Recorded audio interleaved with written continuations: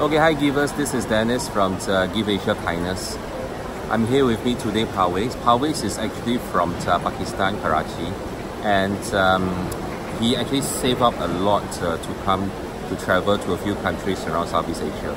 But then, unfortunately, that when he touched down Singapore on the 20th, he suddenly feel very unwell, and he went to see a doctor, and he eventually ended up in the hospital. And Parwaiz doesn't have any medical insurance. And from where he came from, they are actually also from a very middle-income family, if I'm not mistaken. Yes. Yeah, and currently he's still stranded in Tan Tock Seng Hospital. The problem is that he's unable to pay his bills, and as a tourist, you know, when you're stranded overseas, is a very, very unfortunate incident.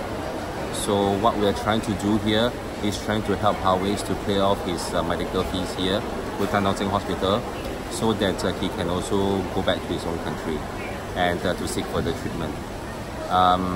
Details you can actually read it in the campaign which we have posted, and please have a heart, you know, help Parwaiz to go home, and no amount is actually too small to help. Thank you.